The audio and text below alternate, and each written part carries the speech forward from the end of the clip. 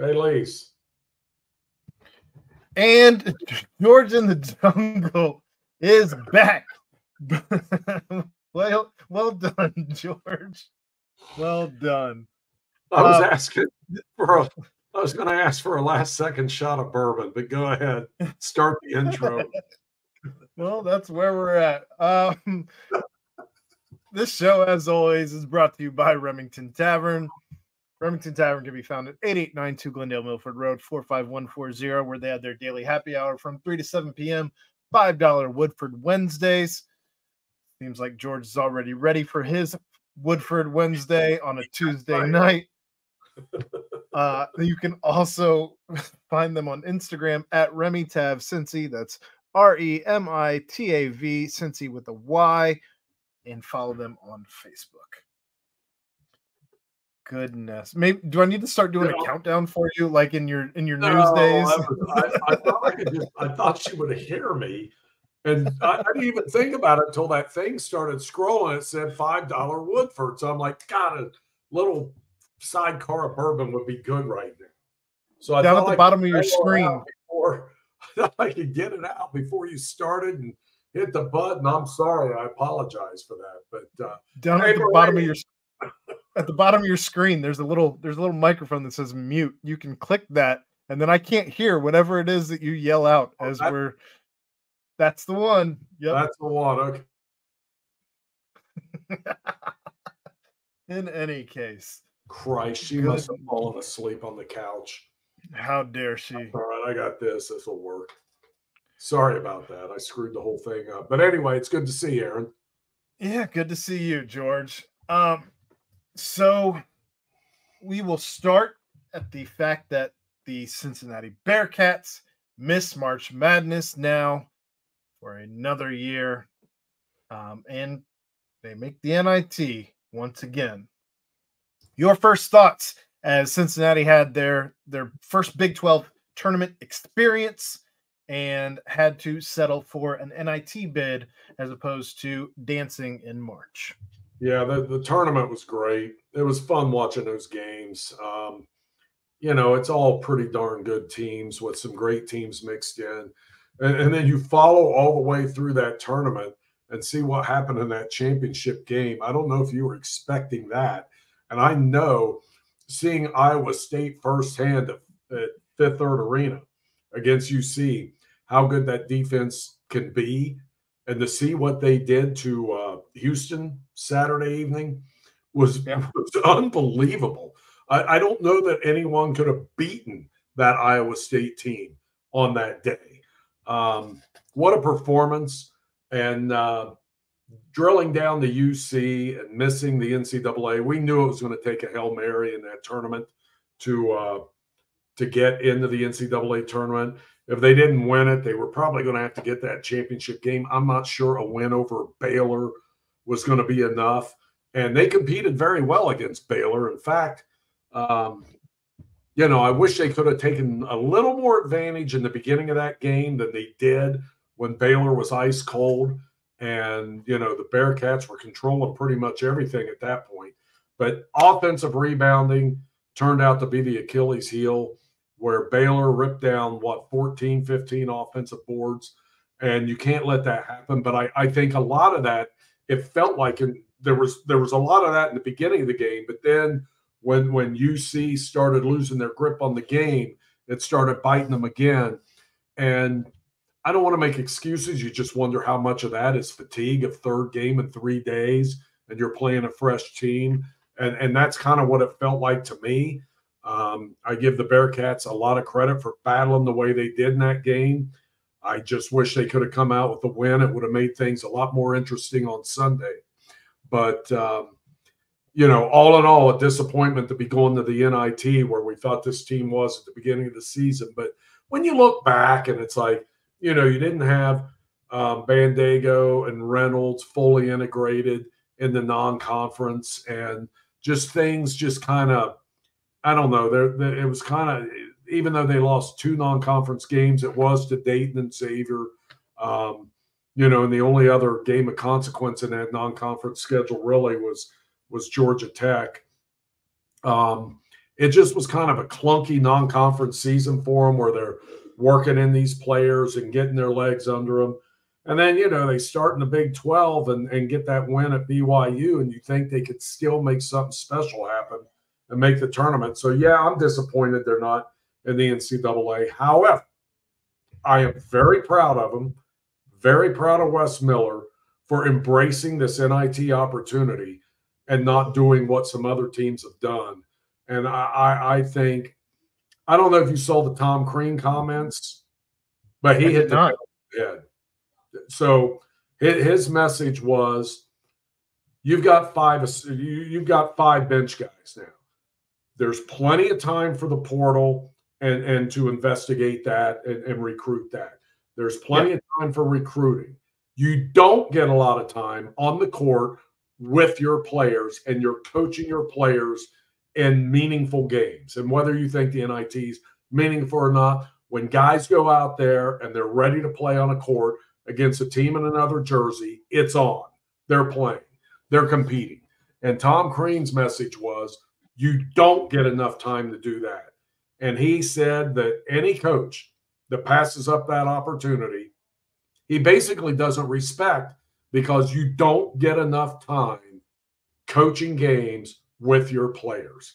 And as he said, even if some of your players are opting out, if you got to play with 6, 7, 5 players that go out there and you'll coach them, then that's what you do. You play with what you have. If you got guys that just say, I'm not playing in this game in the NIT, it's not big enough, I'm going to declare for the draft, I'm going to the port, fine, go. You don't want to be there? You don't play. I will play with the guys who want to play. And what he said hit the nail on the head for me, and is exactly what I was thinking this weekend when I see all these teams saying, we're not going to the NIT. And look, a lot of them have some valid reasons, because they do have a mass exodus happening. But, you look at Rick Pitino, who 3 weeks ago said his team stinks and they're terrible. Then they're left out of the NCAA, and then he's butthurt over it. Well, you just said your team sucked, and now you're butthurt because they didn't make the NCAA tournament? Get out of here. So you bring up the teams that did decline. Those teams include Arizona State, California, Florida State, Indiana, Maryland, Memphis, Oklahoma, Ole Miss, Oregon State, Pitt, St. Bonnie's, St. John's, Stanford, Syracuse, UCLA, USC, and Washington. A lot of teams on that list. I think I'm not in agreement with not playing those games. I'm just not. And I know, okay, there used to be the CBI. I don't know if that's still out there or not. That one I can understand if you don't play it. But if you're a coach or a player, you should want to play in it. But as a school, you're going to lose money. You may lose money in the NIT. I don't know. I forget how all that works right now. But if you have a chance to play a home game in front of your crowd and get your guys out there in the uniform again, I don't know. I just know how I was when my sorry-ass careers were winding down in baseball and any other sport. It's like, give me any opportunity to play another baseball game, and I'm playing it, whether it's in the Tri-State League or the old Buckeye League, which were just beer leagues on Sunday afternoon. I wanted to play another game, and I just can't imagine anyone that goes out there and competes and says, I'm done. And look, some guys it does happen that way, but I'm just really, really happy that Wes and the team, and the question was asked today, will you have a full squad? Will every member of the team be taking part? And he said yes. And that makes me feel really good about what's going on in Cincinnati right now. Yeah, and Aziz kind of echoed that in his presser, just that they're focused, hyper-focused. Of course, there was some disappointment, but just that they were looking forward to playing more basketball together, and that they were hyper-focused on that before getting to an off-season. So, it seems to what I like about what I'm seeing out of Wes Miller, because we do complain about some in-game stuff and all that, but the big picture culture is kind of a team, a family that wants to compete together and do, just keep going as long as they can together and not let it go. And that's a good thing. And that may speak very well about who sticks around this offseason and comes back to help make a better run next year. I respect the heck out of that. What I've seen here in the last week, the way they've come together and embraced this. And I think it, yes, you're disappointed playing in the NIT, but the bigger picture is that you can build something here. And, Nick Saban talking last week about NIL and why he got out. And there was a lot of hullabaloo on both sides of that issue about him talking about him wanting to be a part of player development. He felt like he was losing that because guys were transferring out that didn't start, and you didn't get a chance to take that freshman and sophomore backup and turn them into an NFL prospect as a junior and senior. And I get that. That worries me about this whole NIL thing, that guys who get into a pipeline like what Cincinnati has here with Wes and this team, you develop these guys. They're not the high-end 5 stars, but they could be a professional player by the time they get through the program and progress year after year without jumping around and restarting over here and then restarting their career over here and then finishing up somewhere else. And then, well, this dates me, but then they're pumping gas a year later somewhere. Nobody pumps gas anymore but the dry, unless I think New Jersey, they still have people pump your gas, right? Sure. I have no idea. I think New Jersey, that's still the law. That the station attendant has to pump your gas. I know there used to be a station right there in Norwood that would pump your gas for you. But I don't know. Who did? Someplace in Norwood used to do it for you. I'll tell you what. I do miss those days unless I'm really, really in a hurry. But it was kind of nice when they pumped your gas and then they would clean your windshield. If you need your oil check, they would do that. I kind of miss that, especially on a cold, rainy day.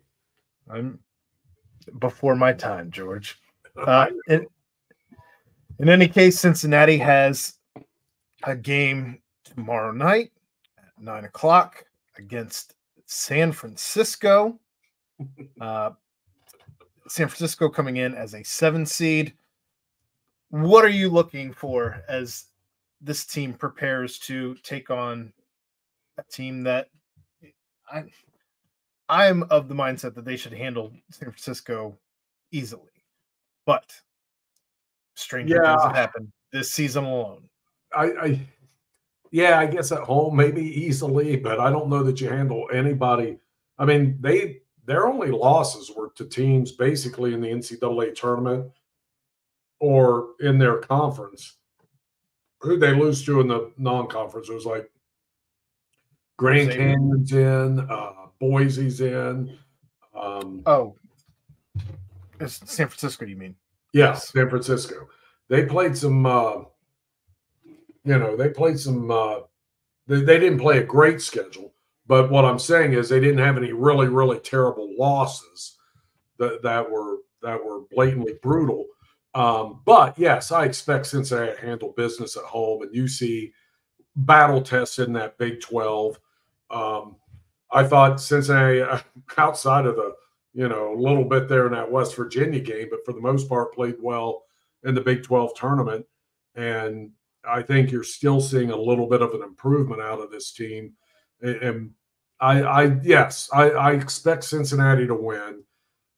San Francisco, it's only the second meeting with them, and that first meeting is really interesting. Back in 1976, before your time, but I remember that game. It was at the Cincinnati Gardens, and 2 highly ranked teams, and they're at the Cincinnati Garden, nationally televised. If you can believe that, in 1976, that was a nationally televised game, and I can remember that game happening. And Cincinnati pulled it out. but that was a San Francisco team that had 4 NBA players on it ultimately. They were a young team. Bill Cartwright was on that team. 4 NBA players. Cincinnati had a couple. And Cincinnati's team in 1976 was terrific. This would have been the 75-76 season. And Cincinnati had a great team, a good young team. I can name them, but I won't go into it. But they eventually lost the first round of the NCAA. They won the Metro Conference tournament, lost in the first round of the NCAA to Notre Dame. UC had the lead in the ball, trying to inbound it with 8 seconds left under Notre Dame's basket, and they get called. Gary Kamsher tried to call timeout, and they said 4 seconds had already ticked off. So they got a 5-second violation, turned it over to Notre Dame. Notre Dame misses a shot, gets the tip in, and wins the game by 1. And I promptly dumped a rocking chair in my mom's house and went outside with a hatchet and tried to take down a tree with just this little hatchet. I was so mad. I'm telling you, if this were present day, my neighbors would have been calling probably the people to bring the little white coat, and put me in because I thought I was going to take this tree down. I was so mad. And my mom just let me go. She's like, you just do you and get it out of you. I go out and I'm chopping this tree with this hatchet, and I'm like, I'm going to bring this.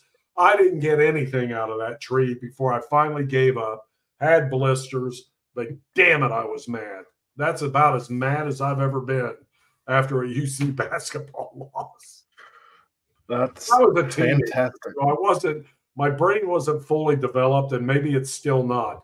But I was definitely upset at that loss. But that's the year.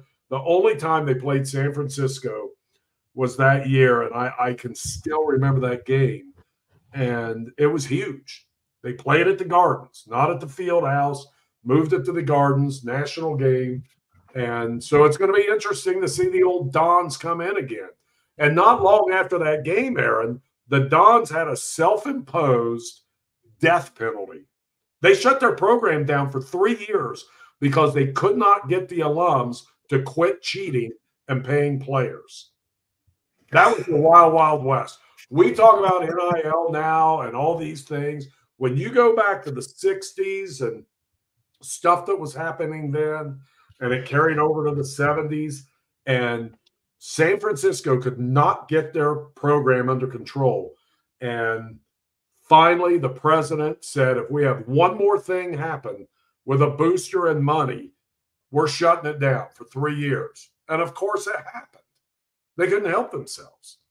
And so this player got in trouble named Quentin Daly, and he got in trouble. And then he confessed that he took a no-show job for $1,000 a month to go play for the Dons. And then that was it. 3 years shut down, and they have not been the same since. In fact, this may be their best season since then, for all I know. You are a wealth of information. Yeah, Bill Russell played for San Francisco. Casey Jones. Those were 2 Celtic greats that obviously the Celtics dominated the NBA. The Royals would have, Cincinnati Royals would have if it hadn't been for the Celtics back then. But the Royals were a damn good team in the Eastern Conference. But they couldn't get through Bill Russell and those guys. It was something else. Something else. But yeah, that's my San Francisco. That's why, I'm really looking forward to this game tomorrow night to see the Dons. I haven't seen them since 1976. I'm still picturing a young George Vogel just using a hatchet to try and fell a tree. That was dumb. That was so dumb. That was so dumb. But, sometimes you learn the hard way. And when you're a teenager and these hormones are raging and you don't know what you're doing, you learn the hard way. And I learned the hard way that day. I feel like most of your lessons have been the hard way, George. Yeah, there it is. San Fran, 2 national championships in the 50s. And then that was probably right around or right before the Oscar era. And then UC got a couple national championships in a row, and it should have been 3. And who do they lose to? Loyola of Chicago in overtime in 1963 who they could see in the second round of this tournament. Unreal. A lot of history in this tournament, A man. lot of history. Yeah. That all said, I just threw you for a loop. You really did. I did not expect any of those things. That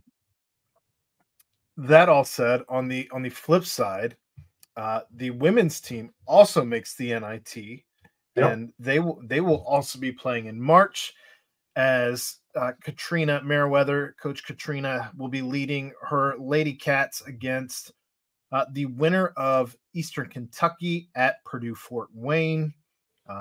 There is no time or there's very little detail as to when they will be playing at this point. Everything's TBA from what I'm seeing on the women's NIT website. So hopefully they get the support. She's done a great job in year one and seems to have things trending in the right direction. And I would love to see UC have a good women's program. I would love to see it take off. Yeah, the Lady Bearcats finished 14-17 overall, 5-13 in conference play, because let's face it, the Big 12 is tough. Loaded. That does not change as you look over at the women's side of things. But both teams playing in March, playing for something. Take this over the CBI and the CIT any day. Yes, and somebody said, yeah, who was it said that CBI is still around, which I wasn't sure. I said, yeah, Jeffrey Emmon. CBI and CIT still exist. I remember when UC went to the CBI, it was one of Mick's first years, and I was in Washington, and of all people, of course, Bob Huggins had to. I went to Washington. Xavier was playing there in the NCAA tournament, and I went to cover them, and West Virginia was there too, and Hugs was coaching them, and he was just giving me the business about being in the CBI and why wasn't I covering that, and he killed me. He's so funny. So damn funny. Well, we did find out earlier that Mick and UCLA did turn down the NIT. So yeah, I don't know what's going on there. That's not like him. I don't know what the hell's going on there. Times have changed for Mick Cronin, accepting the CBI with UC and not accepting the NIT UCLA. Yeah, he would coach a West Side Junior Pro team this weekend if he could. That's very strange to me, but maybe that's why he couldn't do it. He actually is, in fact, coaching a West Side Junior. And I hate to say this, but I will. Like that whole UCLA basketball aura thing, and I don't know when they've been in the NIT and played in it, or if let's just say, and I'm not saying Mick says this, but it's the people around the program and the Bill Waltons of the world still think it's 1968 and UCLA is the SHIT. That's changed. And they still think all you got to do is say UCLA, and any kid in the country from anywhere will want to go there, and they don't get it. That's because Bill Walton has been on a Grateful Dead acid trip since 1968. That's a good point. Yeah. Yeah, he didn't get any of that like knockoff stuff. He got the pure stuff. I did want to bring up, as we're kind of wrapping up our conversation on the Cincinnati Bearcats, it was announced this week that Grippos is in some type of agreement that I am a little fuzzy, and maybe you know a little bit more than I do on this, but do you know what I'm talking about here? No, you're cold cocking me on this one, but okay. So apparently they're changing the label of the barbecue chip to the Cincinnati Bearcats barbecue chips. Really? And this is a partnership with Cincy Reigns. I saw this huge. Saw this on Twitter, but I'm not sure. And this is where I'm a little fuzzy. I'm not sure if it's real. I'm not sure if it's a different barbecue flavor. Yes, it was put out by the guy who's in charge of Cincinnati's marketing. Okay. So this was not, Oh, and it wasn't not April 1st or anything. So I'm not sure if it's the same barbecue flavor or if it's a different new barbecue flavor. I'm finding it hard to believe that they would be ponying up on every bag of barbecue chip that they sell. Right. But Interesting. I'm curious to see how that evolves, because that's a huge deal if it is in That is fact a huge deal. The original. And I mean, man, you know how that is. Even if it's so many cents per bag, I mean, that's regardless, whatever it is, it's a late, to me, it should have been probably the pilot for Grippos and NIL as opposed to the Marvin Harrison thing. I was left a little jaded by Grippos when they had Marvin Harrison on a bag of chips as opposed to anybody in Cincinnati. But I think this is a nice little makeup. Totally, if you will. nice makeup. It's like when remember when Graders had the Buckeye thing and people were, and then they had the Boldly Bearcat. And by the way, the Boldly Bearcat came out again not too long ago. It's new and improved. There's something up. It's changed a little bit. And it is so good now, that ice cream, and I can't find it now. I got to go to a greater store probably to get it. Well, the original had the red velvet. The original had the red velvet Oreos, and now they've gone to just the regular Oreos because Oreo discontinued the red velvet Oreos. Okay, so this makes it better. It's fantastic. So damn good. I love Boldly Bearcat. I mean, it was okay before, but now it's fantastic. I'm glad they took those velvet ones and got rid of them and did the regular. These, I couldn't put this crap down. I mean, I'd be as big as Trent Brown if I would have kept eating that. I mean, if I'd had enough to eat, because I couldn't put it down. So that's interesting. So all these things are coming together, and I'll be on the lookout for those Grippos. And I only bring that up as Randy here was asking about NIL money earlier in the show. Which is a great question, and I wish I had an answer. I'm going to safely assume that just with Kentucky and Ohio State being as blue as their blood is, I would safely assume that they have money hand over fist from a program like Cincinnati in all the sports. Yeah, and you look and you look at Kentucky. Okay, let's just take that. Outside of Louisville, where Louisville's got their own little fiefdom down there, where there's no pro sports, there's minor league sports and all that. But Cincinnati's such a hard nut to crack because you got Bengals, you got Reds, you got FC Cincinnati now. Then you've got all the college programs. It's just all the marketing dollars in Louisville pretty much go to U of L stuff first, and then it'll go to the Bats and the soccer team. And the whole state of Kentucky is like that for the Big Blue. And it's just not like that here. And that's definitely a concern. What helps offset it is we've got so many great corporations in town. And if they get behind it and pull their weight behind it, Cincinnati will be fine. But it's been, look, we're way ahead of where we were back in 1976 when the Bearcats had a nationally ranked basketball program, but football wasn't even on the map. And actually, 76, they had a pretty good football team, but there were no resources for football.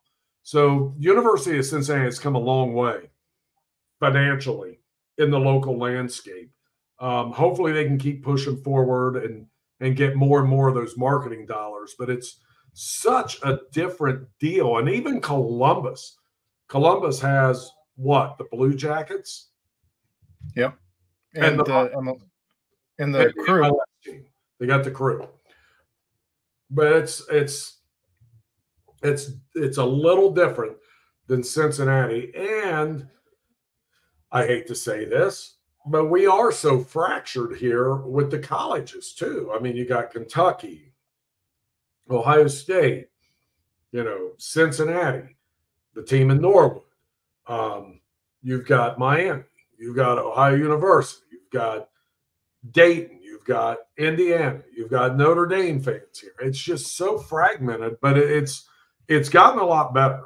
And in my lifetime, from where it started, when you could walk into a UC football game in the second quarter with a student pass and sit anywhere you wanted to sit in that stadium. That's what it was when I went there. And now to see what it is now, it's come a long, long way. And it's taken a lot of work by a lot of people, but by golly, they're a hell of a lot further along than they were. And they're much better positioned now for what's coming down the road than what they had been. I think the hard work's over.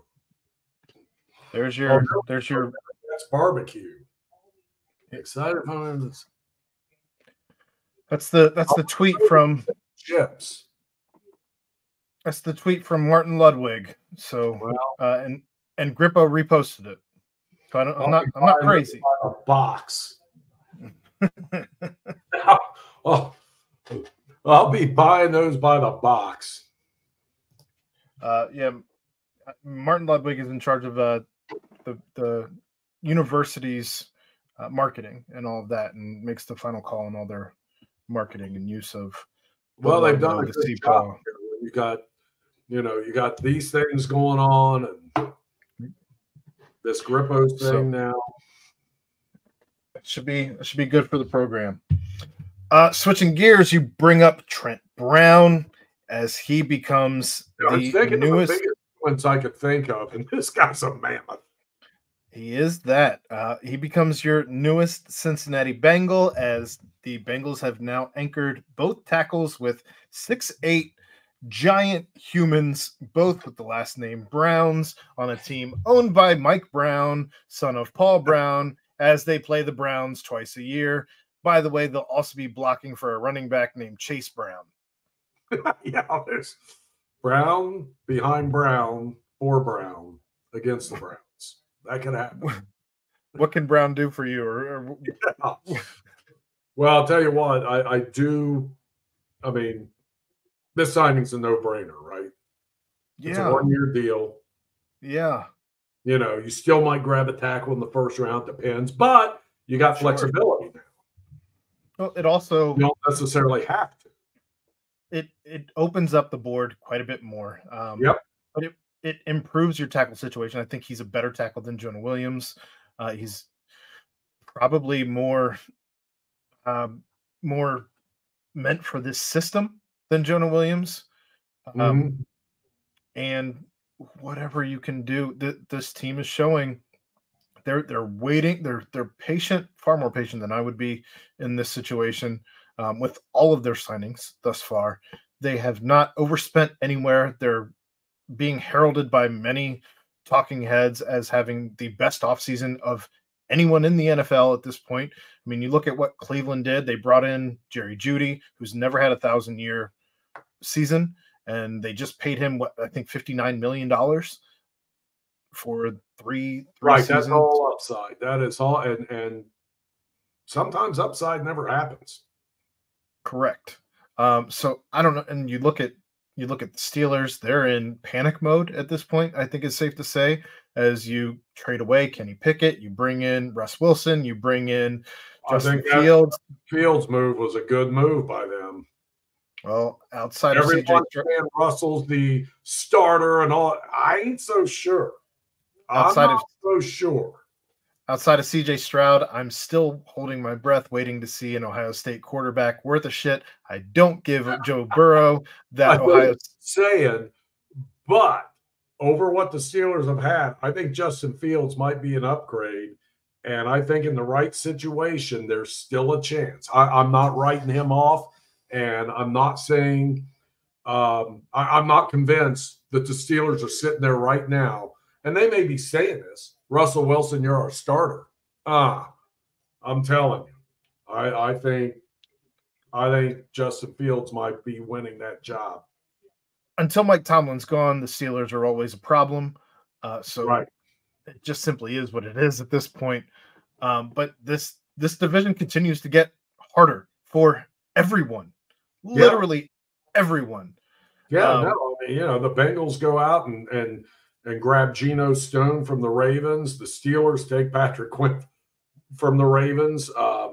It just it's a crazy division. It's a good division, but I really like what the Bengals have done, and it wasn't all that long ago that you would be laughed at if you said the Bengals were shrewd, but they've been very shrewd over the past several years.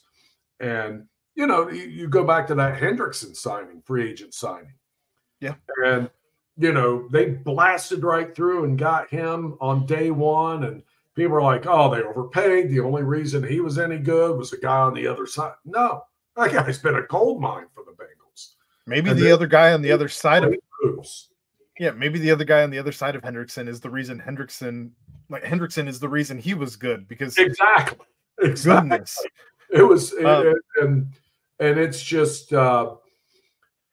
it's a whole new ball game for them, although it's been going on for about 4 or 5 years now, but it's definitely still, for an old guy like me who remembers when the Bengals would sit there through free agency and sign no one and do nothing until it was, all the bargain basement shopping, the blue light specials. And it was the guys that nobody else wanted. Well, they're grabbing guys a lot of people want, and they've been smart about it, and they're not spending themselves into oblivion. And, they have to line themselves up to re-sign Chase, but they're doing that. I love it. I love smart organizations, and they've been very smart. Running through the list of Bengals that are the list of free agents that the Bengals have made moves with. They re-sign offensive lineman Cody Ford. They re-sign running back Trevion Williams. They re-sign tight end Tanner Hudson. They re-signed today, I believe it was today, wide receiver Trenton Irwin. They re-signed linebacker Akeem Davis-Gaither. They sign free agent Mike Gesicki, tight end. They re-sign tight end Drew Sample.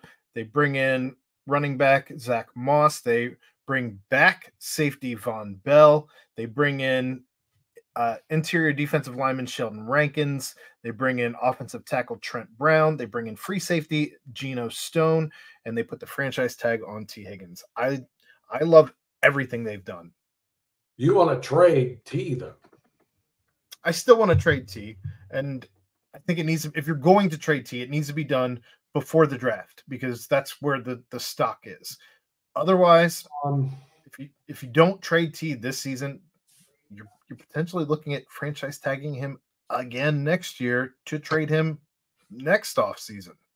Right, and I will say this. I get what you're saying, and I understand. And from a value standpoint and what they get back in value, you are correct. However, I think they're looking at this as we can win the whole ball of wax this year. If we keep 9 upright in the pocket, there's nobody we can't beat.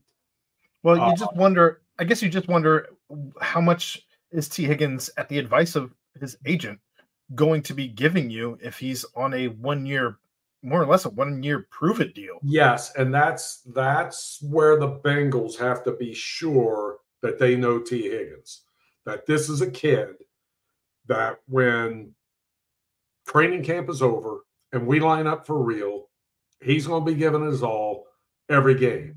And if they are comfortable with that, you roll with it and you try to win it all this year. And that's where Zach Taylor and his coaching staff and Duke Tobin, all those guys have to be sure that he's the guy they think he is, and they're not going to be dealing with any of that other guff. That he's going to go out there and try to win the damn Super Bowl too. I think he will. I'm a little naive and I'm a little gullible, but I think he will. I think anyone who goes out on that field and has a chance to win a ring, you're going to want to win a ring. I love that you bring up Zach Taylor because that brings me to my next point. As you had Sheldon Rankins talking in his presser this week about how just joking with Zach Taylor when he signed, why didn't you slide to me when they were playing the Houston Texans? Might have been the funniest thing I read all week. You can see just how he's already gelling with Zach Taylor. Apparently, Zach Taylor told Trent Brown today or yesterday, "You're the missing piece," and just kind of already just making his presence known as head coach, just kind of saying the right things, doing the right things to get a guy that probably is a giant missing piece, no pun intended. But just I love what he's doing. And then you see Harris already in the working out today when Trent Brown was there visiting, or yesterday, and he was just impressed that here it is, March, I think it was today, March 19th, and Karras is already in getting a workout in. This team is clearly wants to win. They're not messing around this offseason. Yeah, Ted's the man. Ted is so good, and that was such a great signing too. He's kind of the leader, kind of in that locker room in a way. Certainly, you think about Burrow and all that, but Ted's like kind of the rock. Been around the block a little bit, and just a multifaceted guy who can talk about anything. Just does that community work, which he's been recognized for, justifiably so. So the whole culture down there is really, really good right now. And you got a Von Bell coming back, who it was fun reading that part where before he came to Cincinnati to do the deal, he got in a 5 a.m. workout in Miami and then gets on the plane and goes. It's like, who does that? So, like, if you were signing another multi-million-dollar deal or whatever somewhere, are you going to get up at 4 and then go work out somewhere and then jump the plane and go? Or are you just going to get up and have a couple McMuffins and get on the plane? Well, I don't think I can answer that because we do things differently, me and Von Bell. That's not a fair question. No, it's probably not, but it's just so like crazy that he's that regimented. And look, he totally fits Von Bell, what the Bengals do. And he knows his defense and what Lou wants to do inside and out. It's terrific that he's coming back and what they have. And I expect a much improved defensive backfield play this year, especially the safeties, because that hurt them for a while last year till they started figuring it out. But even then, it was too late. So they're having a great offseason, and it's great that they keep identifying these guys, and the majority of them are hardworking football nuts who want to win, and that's how you win. Well, and how much better does that make Dax Hill? Does that make Battle having a guy who knows how to communicate on the field? Jordan Battle's going to love this guy.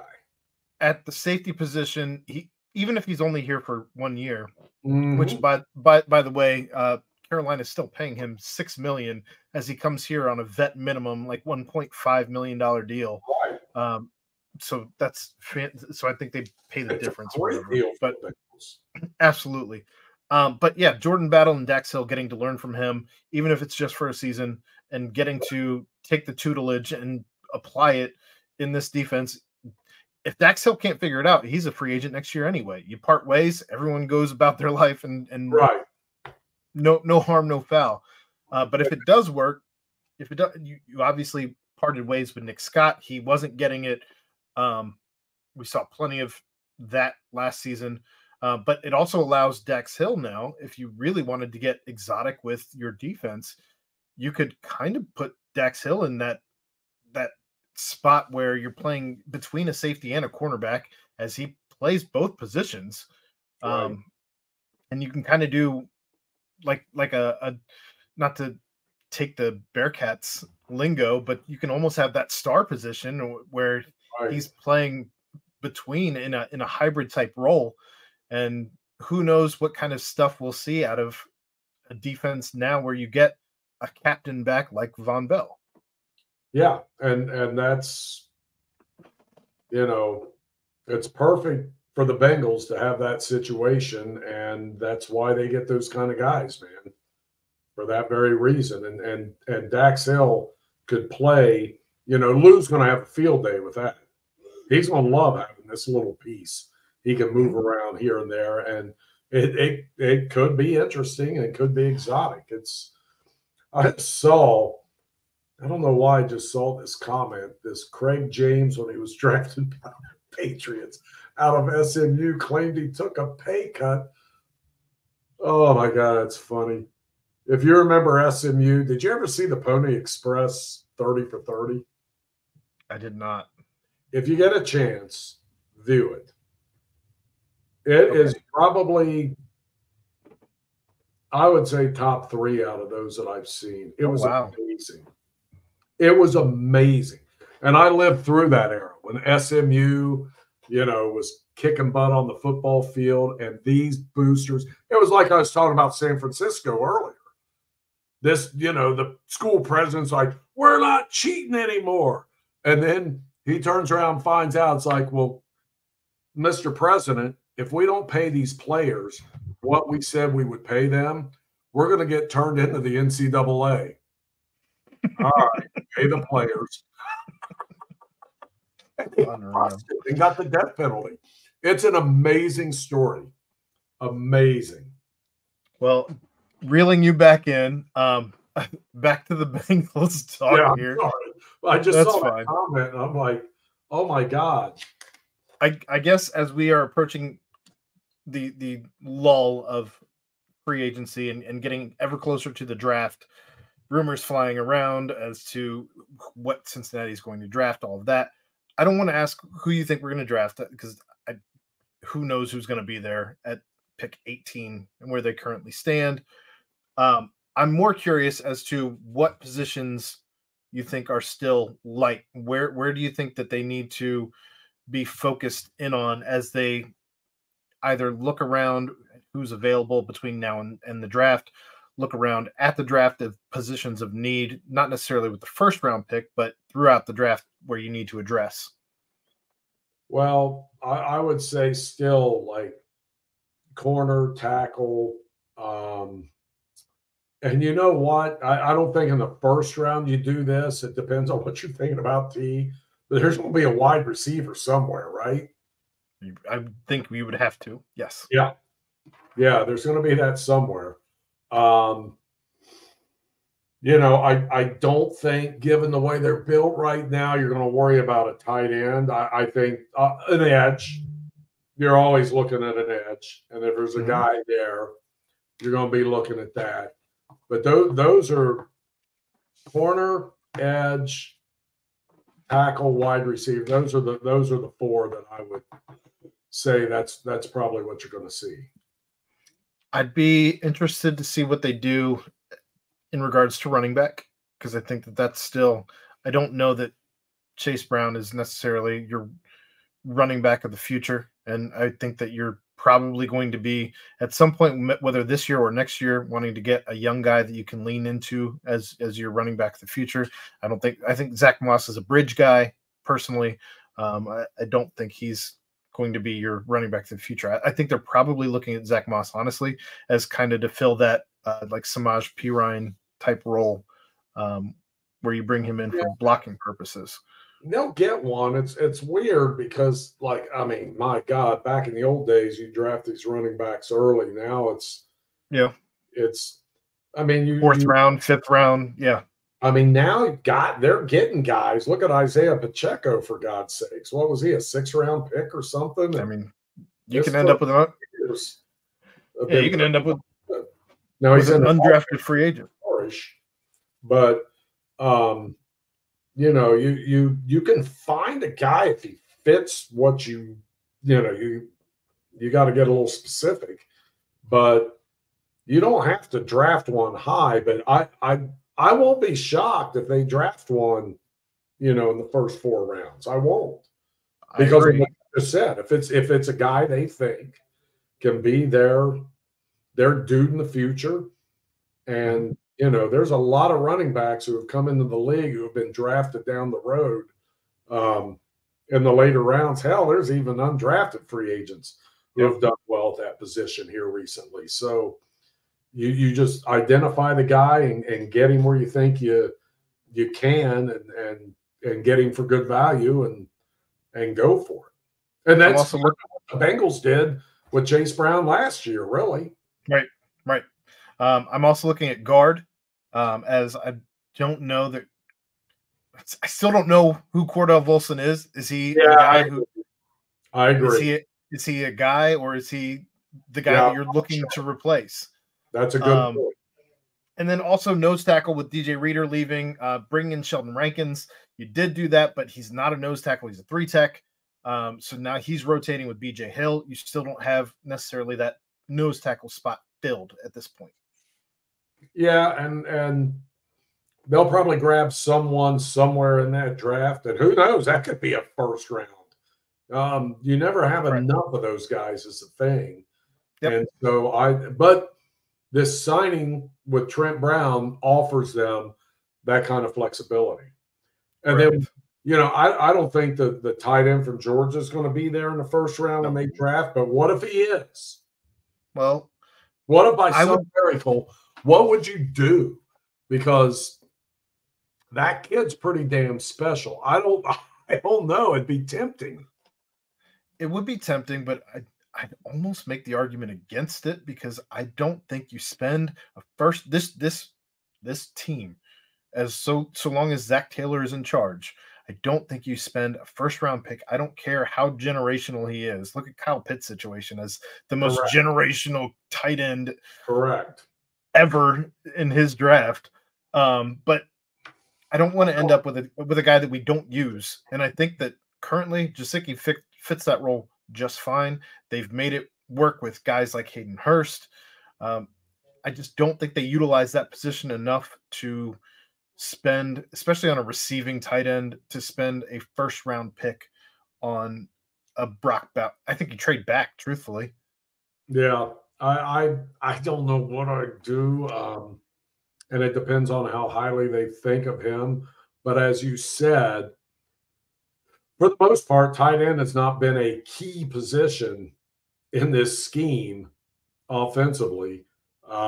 In fact, it's been more of a blocking position for the most part. But the year Hayden Hurst had was decent. I think that's all you're ever going to get out of that position with Cincinnati is decent. Yeah, decent. Right. And if that's the case, you don't make that pick. But man, oh man, that could throw a monkey wrench into things if you're Cincinnati. I mean, fun choice. Okay, so we get this guy, and then you got him and Chase, and if Higgins is going to leave after next year, I don't know. But then I don't know how much they can adjust their offense to do that. But I think you can adjust your offense to do anything as long as you have a guy with the talent Burrow has back there. Sure. Moving off that subject, though, and on to baseball. The Reds are getting ever closer. I think we're under the 2-week mark before opening day, but ever closer to that opening day. And the injuries are mounting up. Most recently, TJ Friedl, Jake Fraley left last night's game. Lodolo still struggling. I know they didn't say anything about Frankie Montas, but he had a terrible outing. I'm hoping it's not due to an injury. I'll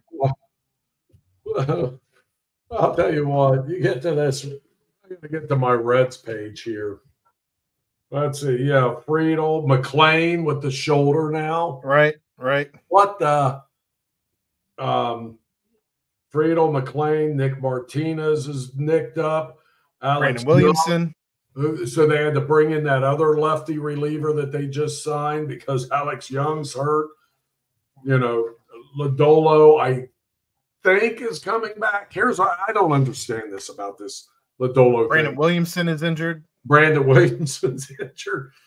Marte's on the 80 game suspension. this is worst case scenario in spring training. Now, Kinda. they're extra careful in spring training with these injuries, right? Right. It's like you have a hangnail, you're out a week because they don't want to risk anything. Seriously, they're not going to risk anything.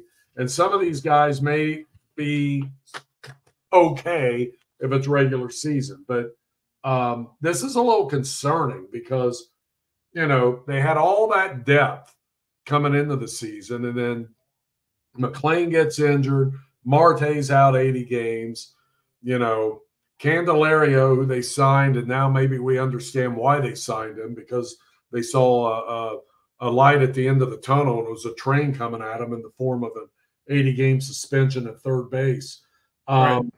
Now the depth is in center field. Friedel's not going to be ready for the start of the season. So you're looking at Benson, Fairchild, but does Bubba Thompson, is he the answer in center field? Is he the – I mean, he may be. He's having a good spring.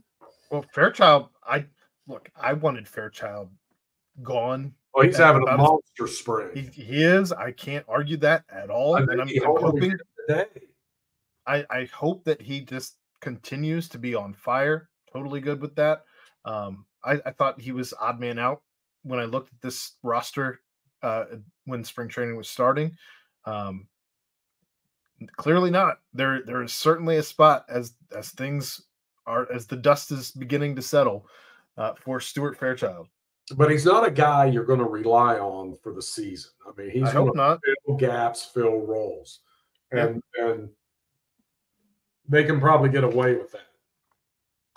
But this injury thing with them it's unbelievable. You look at the pitching, and it's like, oh, they got all these pitching options, and they do. But I mean, Hunter Green again today. It's like a 1-2-3 inning, and then blows up 1-2. He's got to get consistent.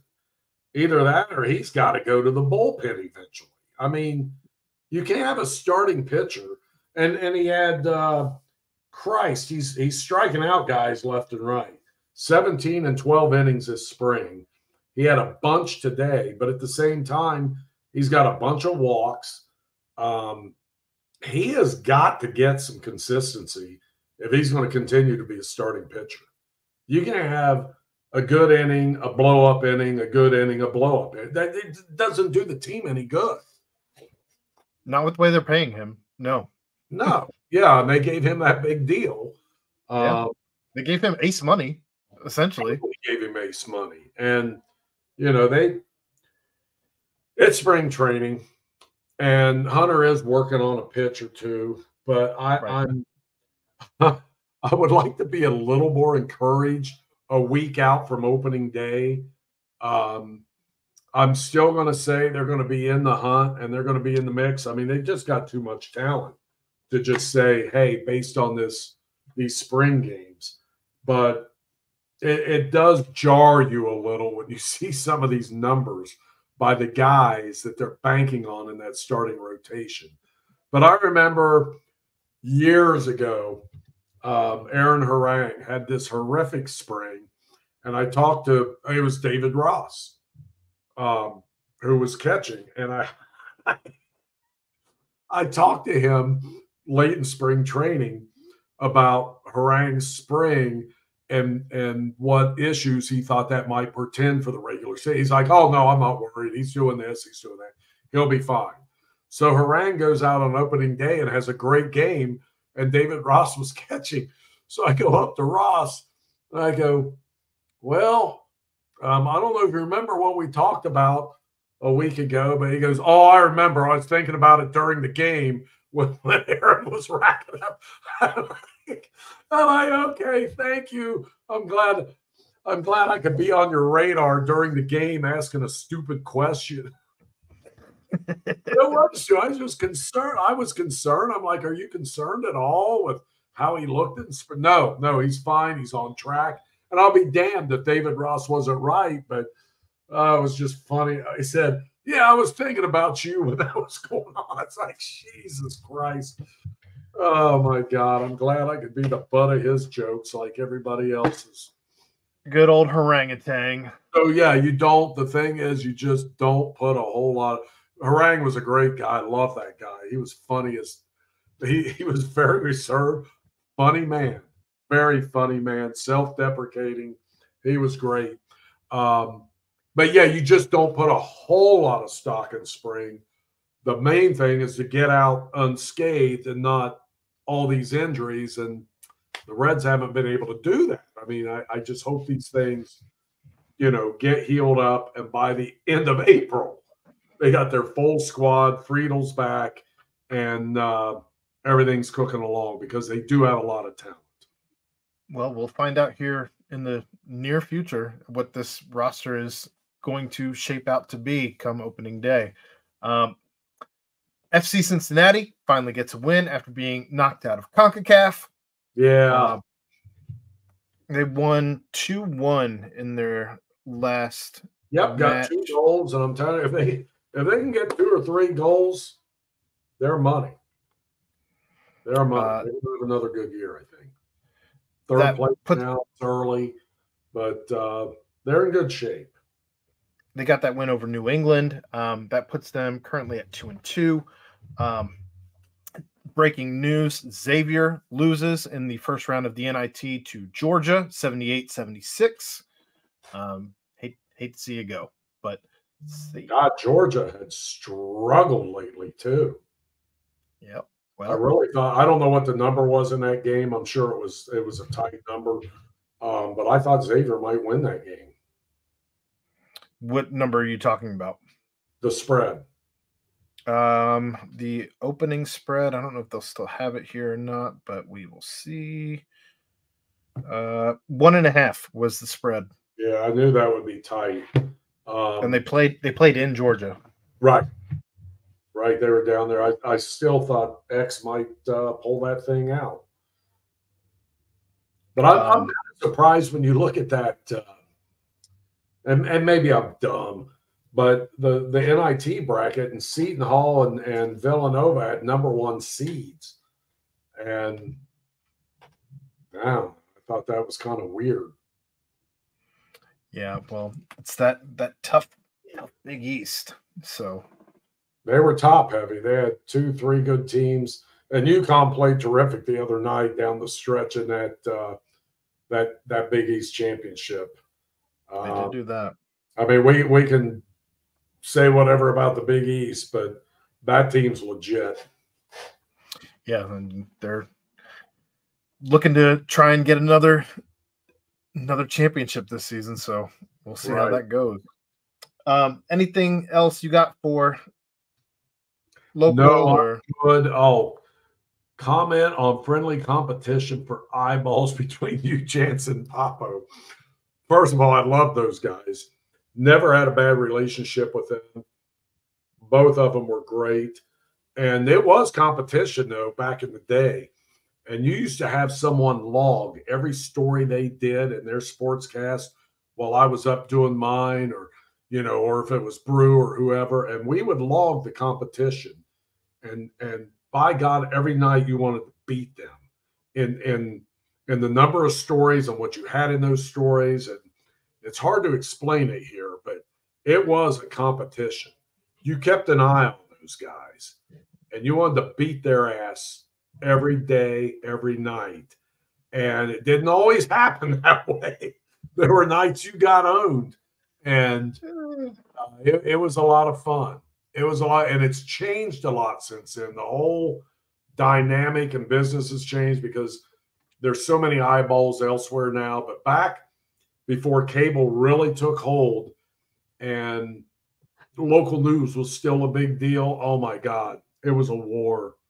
But at no point did I ever have any bad experiences with those guys.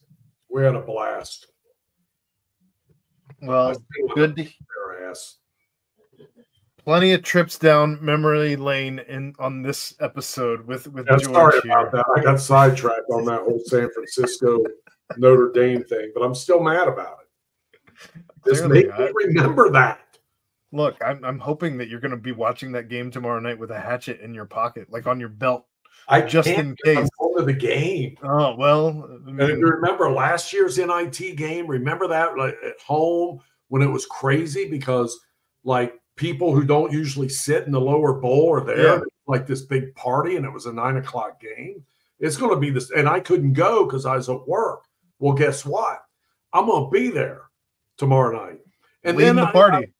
My season ticket guy didn't see the email. He says he didn't get it, so maybe he didn't get it, but he had to get us general admission, so I don't know where the hell I'm going to sit. Is it Joey? It's not Joey, is No, it? it's not Joey. No. It's my boy Negative Phil. All Negative right. Phil's out of town, so he can't go to the game, but he's like my guy that's in charge of my football and basketball ticket hookup. And Negative Phil's out of town, and Negative Phil says he didn't get the email. I think Negative Phil missed it. So now we got general admission because all the other stuff sold out before Negative Phil got his act together. Love it. Well, thanks to all who joined us tonight here on the show. Thank you all. Enjoy the game tomorrow night. Bring home that win, George, as Cincinnati does take on San Francisco at 9:00 at Fifth Third Arena. But until next Tuesday, 9:00 for George Vogel, I'm Aaron Smith, and we'll see you then. Thank you, Aaron. Oh, and thanks to Remington Tavern, 8892 Glendale Milford Road, 45140. Daily happy hour, 3 to 7 p.m. $5 wood for Wednesdays. Find them on Instagram and on Facebook. We'll see you next week. Thank you, Remington Tavern, very much.